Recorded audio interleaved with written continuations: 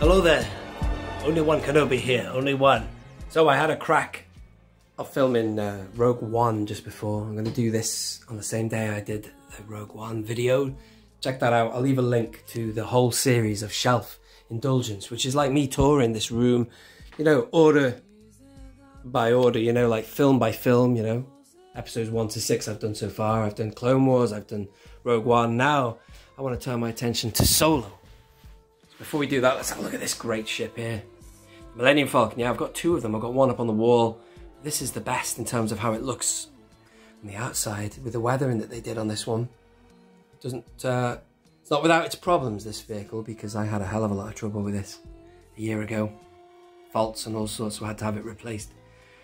And things don't click into place quite so well, so it's obviously a remold or cast or whatever, I don't know what you call it, but still, that's a great one up there, very reliable, the Legacy Collection one.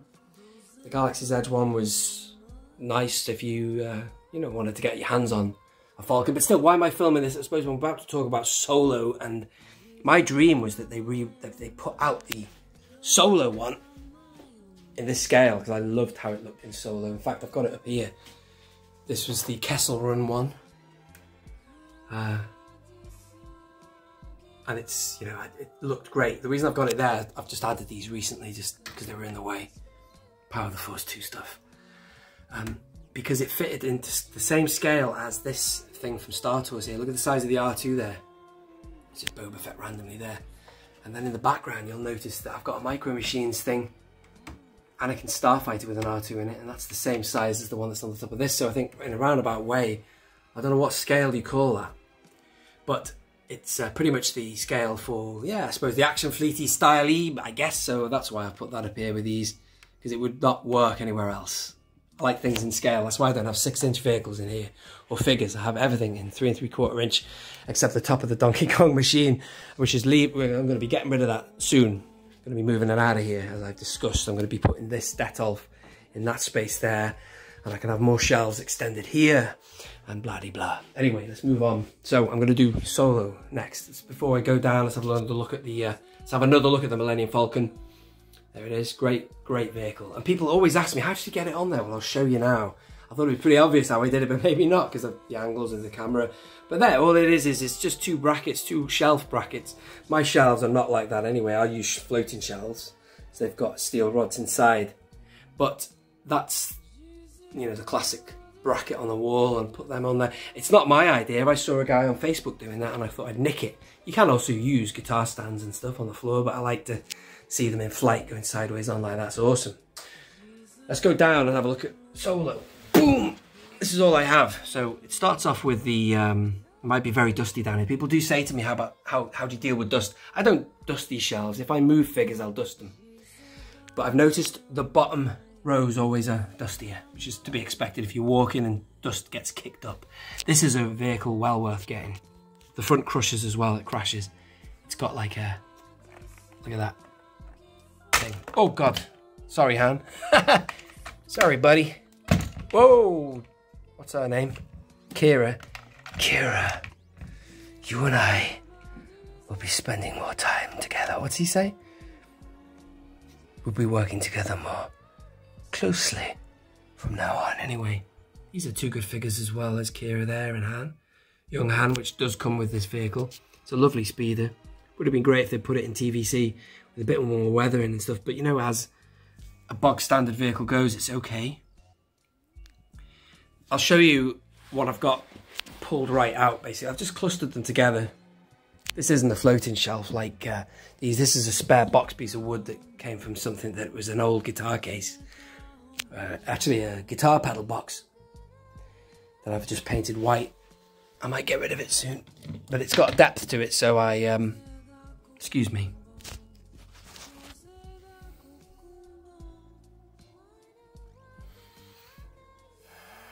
Yeah, it's got depth to it, so I've got lots of figures sort of in a tighter cluster. This is the best way I could do the chronology. This would be the effectively the spaceport where they leave Corellia, and then you've got that random officer there. They're in a spaceport, so that luggage I just sort of put there. Morlock or whatever his name is. I'll move him over that way a bit more. Then you've got the range troopers there, of course. So it kind of follows a chronology, sort of, I guess, of that movie. Stuff's dropping all over the place. Bit of an army build of these mud troopers here now. And of course you've got Han there in the army.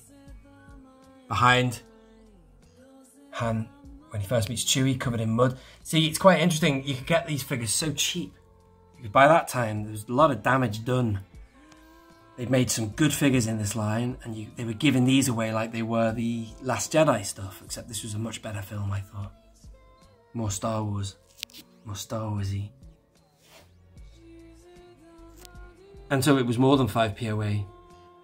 Did up the articulation, and there were some good figures. Again, I would prefer them all to be super articulated like him and her, but still, they were still good figures, and at least we got them. You didn't get much for Rise of Skywalker because, you know, they only really gave you a few people, key characters in TVC, which would have sold because we hadn't seen the film by then, and, you know, Triple Force Fridays and such sell figures. And obviously there wasn't a lot of figures for the last Rise of Skywalker because at the end of the day, look how rare that Rey is. Anyway, so there's that. Quite good. I like that little mock-up there of Mimban. And over here we've got the crew. Great character, Samuel Beckett. Samuel Beckett? My God, what am I thinking of? Quantum Leap. Tobias Beckett. Rio. And then you've got Han Solo there, which is great. I did have that figure on my barge not long ago. I had this mocked up for just the period of time when Jabba the Hutt putting together a crew. I know a big time gangster on Tatooine. He's blatantly talking about Jabba the Hutt, isn't he? And you've got that guy from Kessel. Really, that guard should be closer to him, to cluster him together. And then you've got, again, Chewie and Han in the back. Very much a Kessel vibe there with the coaxium there. And then again, you know, K2, not K2SO, L3, L3! Rebellion!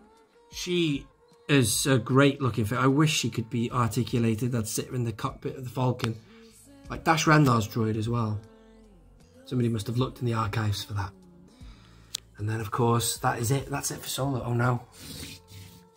There she is. I had her just between a segue between Rebels era. Because she is, of course, the start of a faction of the Rebels. I mean, the Rebel Alliance goes back all the way to Mon Mothma.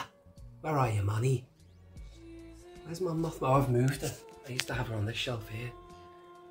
You know, the fall of the Republic. And that's Revenge of the Sith stuff. I put Mon Mothma... God, I can't remember. Oh, I put her up here with the politicians, I think. Is she in there somewhere? Yes, there she is.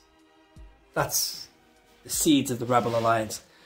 But it's nice to think that even in Rogue One, it's discussed and explored the fact that you've got factions of the rebels. You know, you've got people who are extremists and more diplomatic people and people who are technically, you know, terrorists.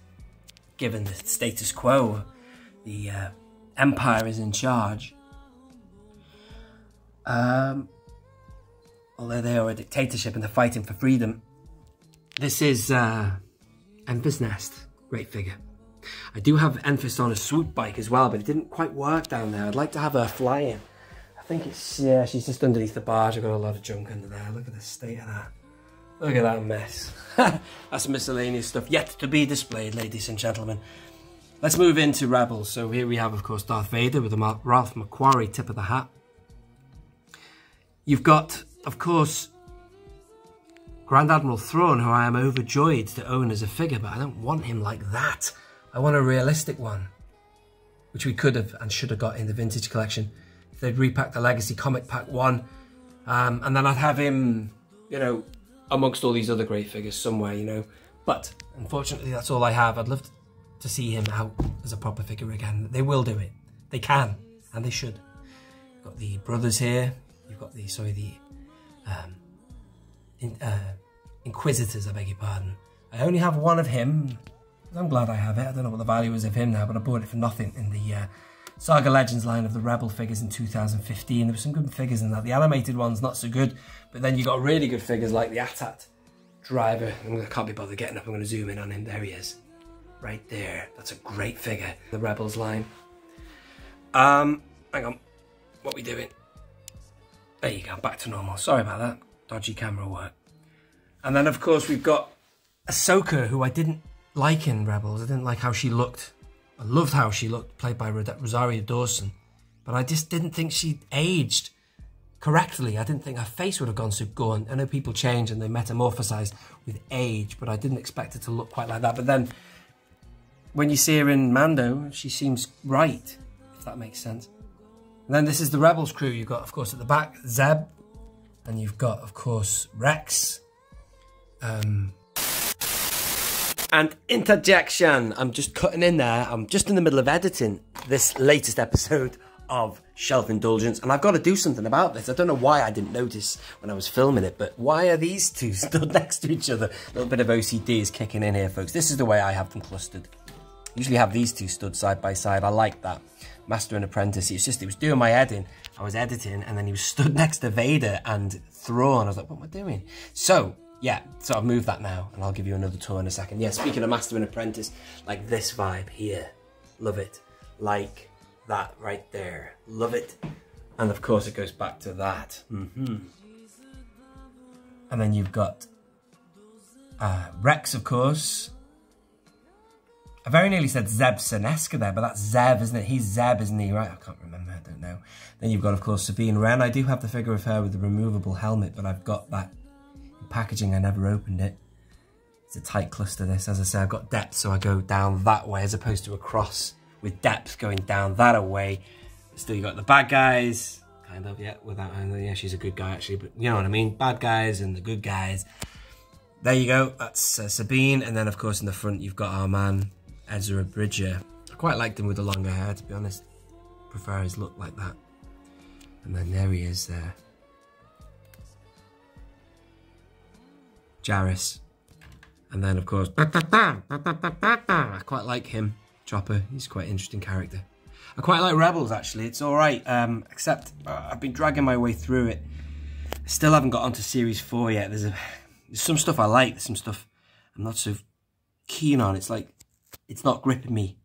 It's like taking a medicine or something. I have to force myself to sit down and watch it. But having said that, loads of people I know are saying, stick with it, stay with it. And 3 and 4 have been a lot better. I remember liking Season 1, when that first came out, that was 2015, I sat and watched that. I was enjoying it, and then on a rewatch of that, and then Season 2, I didn't really dig it, but it's alright. I prefer the Clone Wars, to be honest. Anyway, should we go back to the normal timeline of where I was first filming this episode? But, yeah. Anyway, there it is. That looks quite nice. So basically what I've got here is just like, it's like a movie poster, you know? And with that bit more depth, I can have people in the back. So I don't have to go across as much. I go across with all these other displays, stretching. But with this, I can go deep because of this one-off bottom board here. But the thing is, the plan is going to be this. I'm going to have wider shelves here. These are 80 centimeters. I'm going to have 120 ones going across. And where the barge used to be parked here, I'm going to go across and have ones going lower down. So I'll have enough space there for Rebels, Expanded Universe. I might even be tempted to bring my Clone Wars stuff over there, but at the minute, Clone Wars is here. In fact, actually, I tell a lie. What I might do is I might, yeah, well, whatever, you know, I might keep that there because I do like the fact that that's I can't even bloody speak. Chronological. Attack of the Clones, Clone Wars, Revenge of the Sith, but I'd like a bit more space for Clone Wars, you see, because it's all packed on one shelf, Clone Wars. Check out these videos again, you know, it's all there.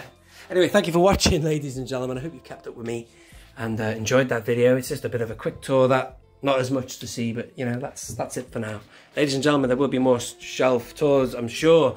With everything I do, when I go and open something, like I'm going to be opening this soon, I'll give you another closer look at some of the creature shelves, which are over here with my Mandalorian / Bantha setup there. This is like the wild Tatooine right there, ladies and gentlemen. Lots of species and creatures associated with Tatooine. Awesome. Thank you very much for watching. I have been Only One Kenobi, Only One. Hit the like button if you've enjoyed it. Subscribe for more. Tap the notification bell so you can catch up with the rest of any videos and series of this series and any other videos. I'm going to shut up now because I'm blabbering on. This has been Only One Kenobi. Only One. Out.